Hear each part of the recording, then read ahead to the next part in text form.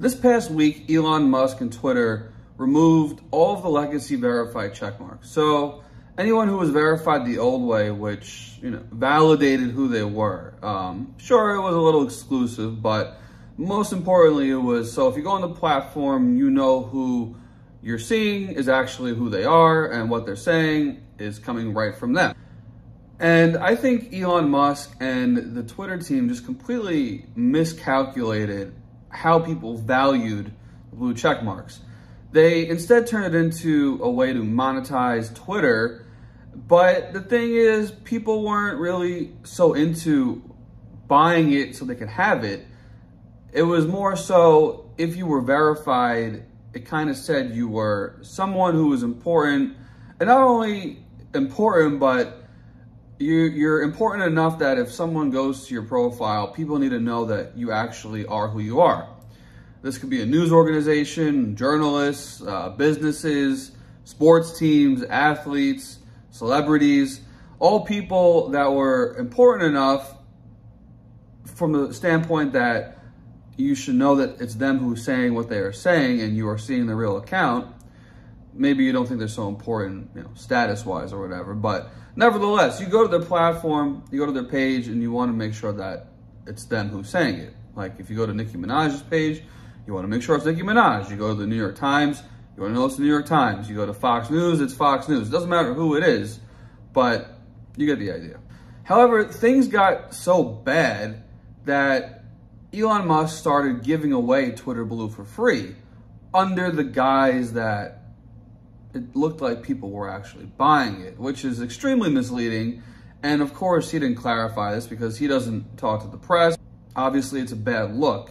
And like I said, just entirely misleading. It's creating, trying to create that FOMO vibe. Like, oh, look at all these celebrities getting blue check marks now. They're buying Twitter Blue. I should buy Twitter Blue. So upon removing the legacy check marks, which was, again, just a bad idea, if you want to have Twitter Blue as a premium service, so you can get your increased visibility and a check mark, whatever, fine. If people want to buy into that, they can. And some have. It's made $11 million. It's not like no one has bought it. It's just clearly not going to be the thing to save Twitter if he thought it was. But the problem he ran into is by removing the legacy check marks is that he completely overestimated the value that people put into it and kind of watered down his own product in the process. However, after removing the legacy check marks, there was only a net gain of 28 subscribers from people who had legacy check marks. So there were specifically 19,469 people who had the legacy check mark and subscribed to the Twitter Blue. Afterwards, there was 19,497, and it's not a typo. Someone was tracking this. His name is Travis Brown. You can look it up. And nobody cared. Rich Eisen, a sports personality, was on air and kind of left it off. It's like, all right, well, I'm not paying Elon Musk money for a check mark. LeBron James, Stephen King, William Shatner, he actually went public and said he was, paying for them. He bought them their check mark. And again, it's misleading because if someone doesn't see that and they see LeBron James is verified, they know check marks are being removed, all of a sudden you're creating this, vibe that, oh, LeBron bought it. He did say it, but again, he put it in a tweet and, if you saw it, then you know. If you didn't see it, then how could you possibly know that? So you had people like rapper Ice Spice, who had over, a million of followers, and she goes on and she sees she's verified and she's like, who's subscribing to Twitter Blue? She didn't pay for it. So it was really confusing. And she wasn't the only one. There were a lot of people, and Musk replied with a meme of a crying baby. And honestly, I think the crying baby is kind of him right now because his idea just literally, it went down the drain. And as we all know, Twitter has lost half its value. It's valued at $20 billion when he bought it for $44 billion, which was overvalued anyway. And now it's lost half its value. But moving on, just to the point that, when Elon Musk first bought Twitter, he said he wanted to make it a classless system. There were, lords and peasants, and that's why he wanted to do Twitter Blue. And again, you know, he could have just let people keep their legacy check marks. He didn't have to get rid of them thinking that all these people were going to buy him. You know, 400,000 people who had legacy check marks were going to all of a sudden subscribe to Twitter Blue and double his income from 11 million to 20 million in a day. And of course, that would look great, but it wasn't unnecessary. And if people want Twitter Blue and to pay for it, okay. But even people who do pay for it constantly get humiliated on Twitter for paying for Twitter. And not only that, but there is like a wave of people just blocking people who pay for Twitter and have Twitter Blue. They can just get blocked, even though it's supposed to give you increased visibility.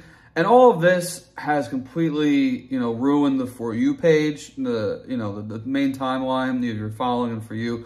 Because now all you see are people who pay for Twitter. Because if you don't pay for Twitter, you don't get that extra reach. You don't get seen in comments. Basically, if you use the platform, you're at a disadvantage doing it. So this class system that was not supposed to be there now is there, because now you're saying, well, people who are paying are rewarded, and that is creating a class system. Removing the check mark didn't make any sense, and it just, I think, just creates confusion. Again, some people got it back because they have 1 million followers, but again, it's odd.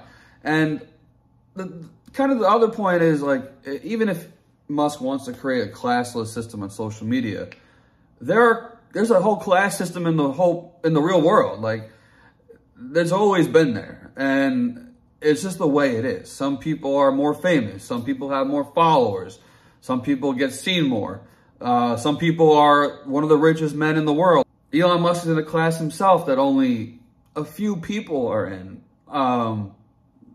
You know, how many people have $250 billion at their disposal that they can buy a $44 billion company and, you know, get investments from all these high-profile investment companies and bank loans in billions of dollars that can buy it. So you have a person in the highest social class and monetary class buying a platform for $44 billion and then telling everyone there's not going to be a class, then removes the check marks from people to make it an even playing field and allows people to buy it for an even playing field, and then says the people buying it now have priority over people who don't, which is creating a class. Again, it doesn't make any sense. And the fact that the blue check mark isn't exclusive anymore took away from the whole aura of the blue check mark to begin with. People built their platforms and notoriety to one day hopefully get a blue check mark. And it was something to work for. And I don't think people, you know, entirely minded that. And again, you could have had a premium service while keeping the old legacy check mark. You can make it a different color. You could literally do anything you want to separate your premium service from people who are just legacy verified. Or just allow people to keep getting verified through the old way because, again, notoriety, whatever. Hey, maybe if you subscribe to Twitter Blue, you know, you get on the radar of someone who's going to pull the trigger on you getting the legacy check mark, and then maybe you don't have to pay for Twitter Blue, or you get it at a discount. There had to be so many ways just to work in a premium, because we understand, like, social media is freemium in itself. Like, your reach and engagement is always going to be throttled because of the way the algorithms work. You're never going to reach everyone in your audience who follows you or always go viral. It's never going to happen. So again, if you want to create like that extra step up where, like, hey, if you want to pay a little bit to get a little bit more, cool, get access to some new features, great. But why remove the thing that made everyone go to Twitter in the first place, which was, I want to go see what this person is saying. And now people who are new to the platform or just using it might not even know, like, they're looking at the real page. Cristiano Ronaldo was unverified for a whole day. If you were just scrolling through your page and you saw Cristiano, maybe it wasn't, because previously when Twitter Blue first came about, everyone was creating fake accounts of celebrities and athletes. It doesn't make any sense.